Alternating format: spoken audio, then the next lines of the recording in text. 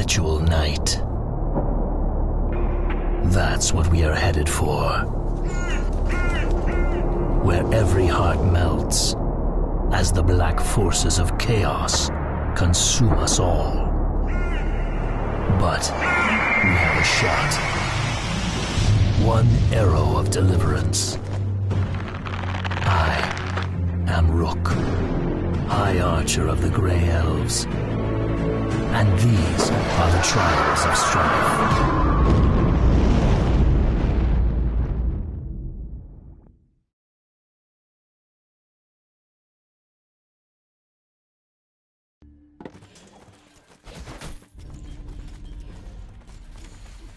You see Rook pushing up right here. Malady can initiate, though. Rook is in some trouble. Grapple shot away. He's going to be fine for now, but Bo is chasing. Bo wants this kill. Nice invulnerability coming out right there. One more auto attack needed. He's in tower range. Going to have to fall back, and it's going to be a first blood on a Bo right there. That's unfortunate. Yeah, he got a little bit too aggressive there, but you see his lane mate, Malady, is back by the tower, and you see those little crosses popping up. That actually represents out-of-combat regeneration, which allows players to kind of stick around a little bit more and get massively increased regeneration, and it triggers automatically after you don't take damage or deal damage for a certain amount of time. Yeah, you see both sides even taking advantage of that right there. Rook currently still in that out-of-combat regeneration. Bo coming back into the lane, though. He is pissed off with the fast resurrection timer as well as being able to get to the lane pretty quickly right here. He wants a counter kill. Stun going to come out from Caprice, but Bo doesn't care. He wants this counter kill still. Will it be Rook? Will it be Caprice? It looks like Caprice going to be that target of choice. Malady goes in right there. Can Caprice actually get away? It doesn't look like it. Malady takes her out. Nice counter kill. So one thing you probably noticed while watching that video is the games are pretty action-packed. Our map is smaller than other MOBAs, and what that does is it just means that ganking is a lot more prevalent. Travel times are shorter. It's easier to do things as a team. So really that just ends up making the game a lot more action-packed and more about teamwork than individual. So the first thing you're going to see when you log in is the option to either play an easy or difficult bot match. Caprice's Story. So for those of you who aren't as familiar with MOBAs, Caprice's Story is kind of a short campaign mission that will teach you the very basics of playing MOBA. So it'll teach you all the controls, how to use your abilities, everything you really need to know to start to succeed. And it kind of, you'll see when you play the game that we take our lore a lot more seriously in this game. Rather than just being a tutorial, it's actually kind of part of the story of one of the characters and how they've come to the arena. And this is actually just the first part of what's going to be a multi-part series of short campaign missions that will be released on beta. However, if you are a more experienced player, feel free to jump right into a bot match like we're going to do right now. So the first thing you're going to see when we get to the lobby is the hero pick screen. And you'll notice immediately we have splash art for all of our heroes. We take our art pretty seriously for this game. We really think it's important for communicating the personality of our heroes. You can see right here we have Minerva. This is our 1v1 kind of assassin female character. We've got all kinds of different characters. We have Vex. He's a great ganker. We've got Rook. He's kind of one of our agile range damage dealers. We've got Bastion. He's kind of our prophetic boy, the dragon character. He's a big tank, very very powerful. So we'll go ahead and jump into one of these characters. I'll go ahead and play Minerva. She's one of my favorites. So one thing you'll immediately notice when you jump in after you pick a hero is we have multiple gear sets for each hero. And this is pretty common for these games, but we've gone one step further with the customization for visuals. And on top of being able to pick gear sets, you can actually also change the color scheme of the hero. So you'll see if I pick this hero, I actually have different dye sets for each one.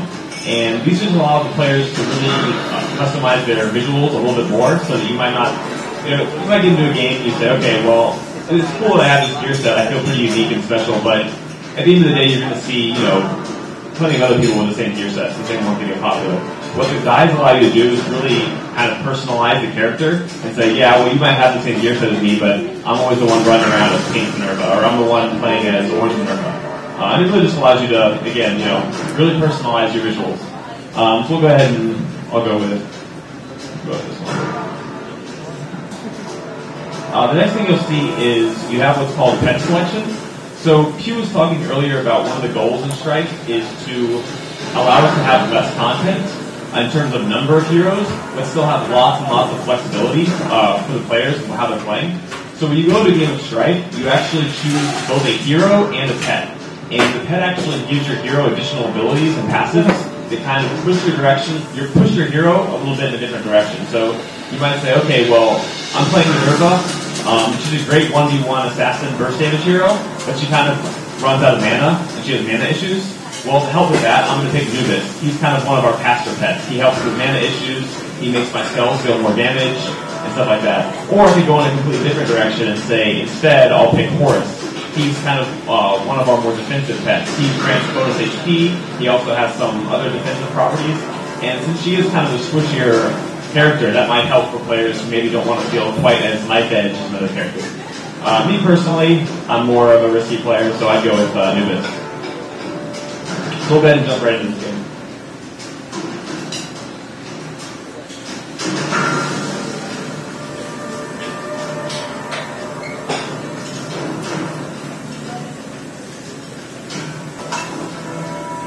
Alright, so without going too much into the item system, for those of you familiar with MOBAs, you'll know that the first thing you do when you get in the game is you buy your starting items. We'll go ahead and buy our starting items, and then we'll go to lane. For those of you who've played MOBAs before, it'll seem pretty familiar to you, the layout of the map. You look, you've got top lane, then you've got middle lane, and then you've got your bottom lane. This is a pretty standard layout for MOBAs. It works, and for a lot of reasons. The only real difference here is that our map is a bit smaller. You'll notice between our lanes, we have what's called the jungle, and we actually visually have different sections of the jungle. So here we've got our kind of jungle area, and then it transitioned into more of a graveyard theme.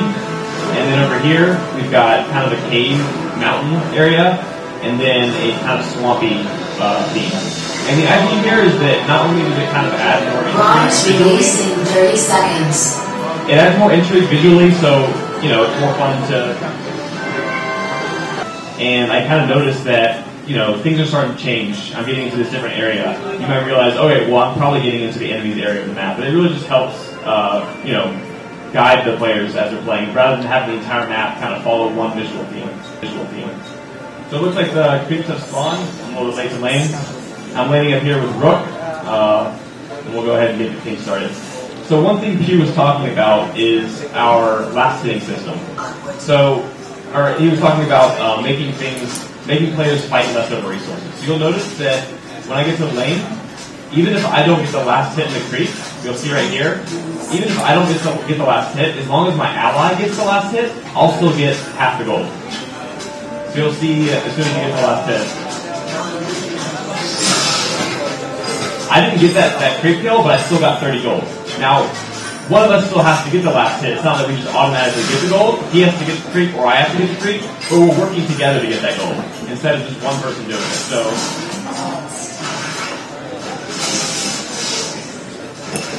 So here, if I'm able to get this creep, I get 30 gold, but he would also get 30 gold for that.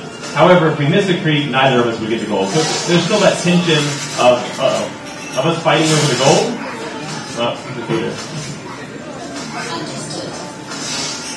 But we're working together to get gold. Another mechanic in the game is, or one of the goals of the game is to make the game a lot more fast-paced and have less downtime. You don't have to go back and heal as often. You'll notice once I've gotten out of combat for a while, I have these green and blue icons above my head. That basically means I have out of combat regeneration, and that gives my hero a multiplier on all my regeneration. So as long as I stay out of combat a bit, I can regenerate without having to go all the way back to the base. So hopefully I'll be able to rely on my ally to get last hits for me, but he's not very good, so he's not doing it very well. We're kind of getting crushed right now, but that's okay.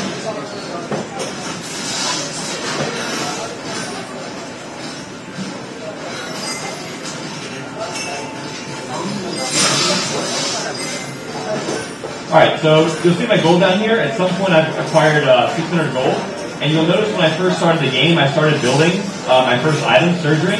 So I bought the first components for the item, and now I want to finish the recipe. So one thing in our game, again, going along with making the game more fast-paced, less downtime, less having to run all the way back to the base and heal, we wanted to give players couriers to help them be able to buy their items without going back to base. So if I go ahead and finish this item, you'll notice the item goes into my stash right here.